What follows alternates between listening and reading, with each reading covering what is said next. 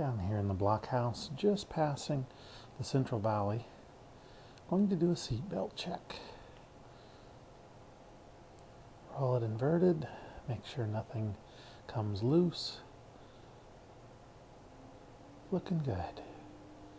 Alright, G meters reset. Looking down into the East Valley there. Clearing the area. No other aircraft in our way.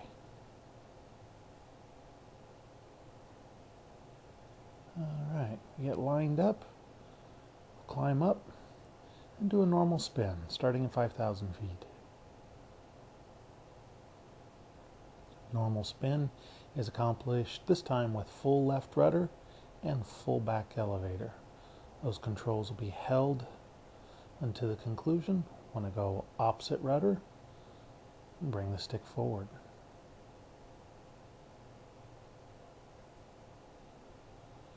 Pulling the throttle back now, slowing down, rudder elevator, around we go and we go. There's 1.5, 2.5, 3.5, 4.5, 5.5, 5 3/4.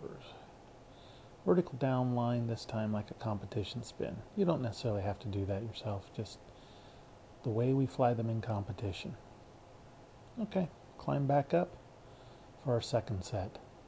When spinning to the left, the gyroscopic forces tend to push the propeller up. So first I'm going to get into a spin to the left, stabilize it, and then add throttle. And as I add throttle, that gyroscopic force will increase and the nose will rise up above the horizon. Well, not above the horizon, up towards the horizon. Recovery will be just to pull the throttle back and do a normal spin recovery. Slowing down now. Full left rudder and stick back. Oh, a little early there. There she goes. Okay, there's a half, there's 1, 1.5, 2. It's getting stabilized now. Add some throttle. Watch the horizon come up higher. Looking good. Pretty reasonable flat spin for the Pitts. Throttle back, opposite rudder, stick forward, and fly away from it. Climb back up for a third set. Each time I'm losing about 2,000 feet. Accelerated spins. Spinning to the right, the nose is held lower. That automatically is going to increase the rate of spin. Then by bringing the stick forward and feeding in some throttle, I can speed it up even more, really wrap it up. So spin to the right. Slow down, pull the nose up. Okay, full right rudder. Stick back.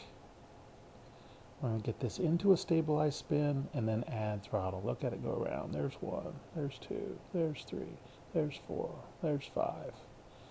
Coming right around. Same recovery. Bring the stick all the way back, pull the throttle back to neutral, throttle back to closed, and do a normal spin recovery.